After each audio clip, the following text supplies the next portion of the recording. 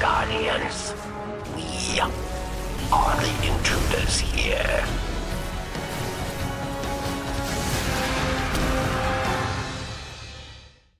How's it going, Guardians? This is Chit, and welcome to Destiny Chit Chat.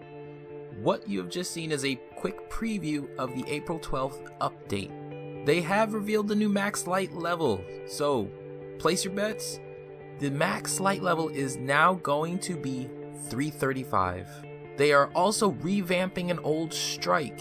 Remember the Archon Priest Winter's Run way back in the day? Well, he gets a new Taken look. I mean, he looks straight badass. The idea for this update is that even though Oryx has been killed, the Taken are still overrunning everything. So that's why they're revamping the Winter's Run strike. They're also adding the new Blighted Chalice strike, and they have revealed what the boss actually looks like. I don't know who this guy is, but he's pretty scary looking.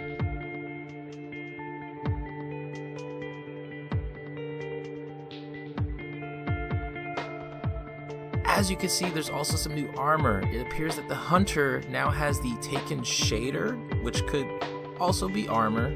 It could be tied to the armor, who knows. You also have new Titan and Warlock armor where they appear to have light emitting from joints and certain cracks in the armor. It looks simply amazing, guys.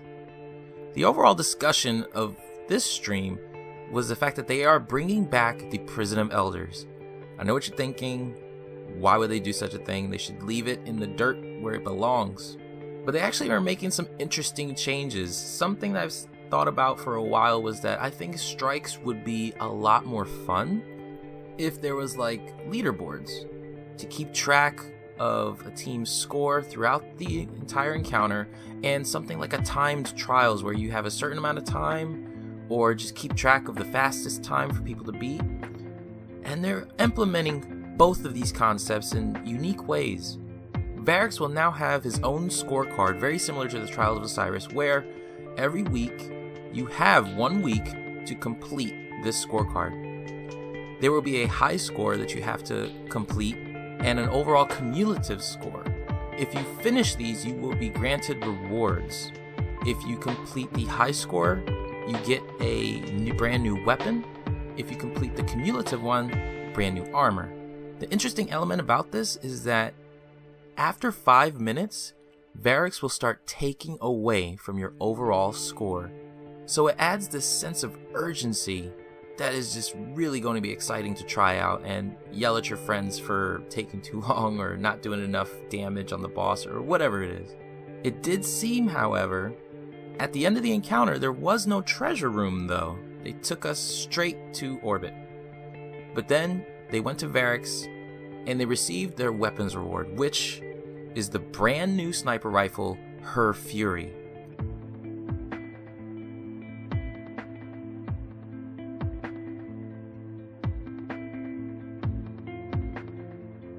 Which has the same body style as the current PvP vendor, the Tao Wan Wan, I think it is.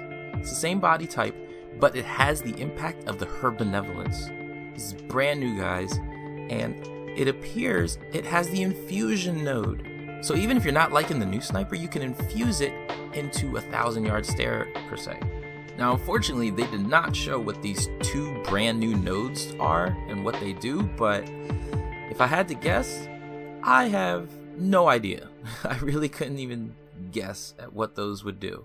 Maybe something that has to do with re-rolling, but I don't think Bungie's trying to bring that back because there was a lot of like slot machine gameplay that they didn't want. And finally, they didn't talk about it, but it is revealed that you can see here a Warlock is rocking a Taken shotgun.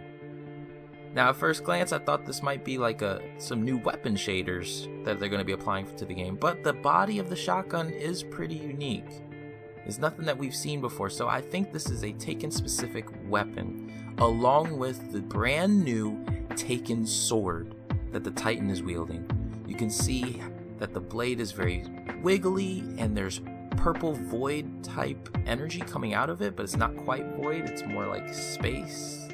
This is probably going to be the #1 thing that I'm going to be chasing in this new update. So, did you guys see the stream? What do you think about this update? I think they were careful not to actually give it an official name like Taken King 2 or whatever, because they didn't want to build up too much hype, because they really, for the most part, this update is mostly, so far, appearing to just be bringing back old stuff, old content. We got Prison of Elders, we got a brand new Winter's Run revamp, and a new strike, which is brand new, but it's still a strike, it's not a raid. So I think they're very careful with how they were calling this. But next week they're going to show us some of the things that we can earn with this update, and I really hope they go over the Taken Sword and the Taken Shotgun. Really excited about that. Well, that's all for today, guys. If you enjoyed the video, be sure to share, like, and subscribe to my channel for more Destiny content. My name is Chit, and I approve this message.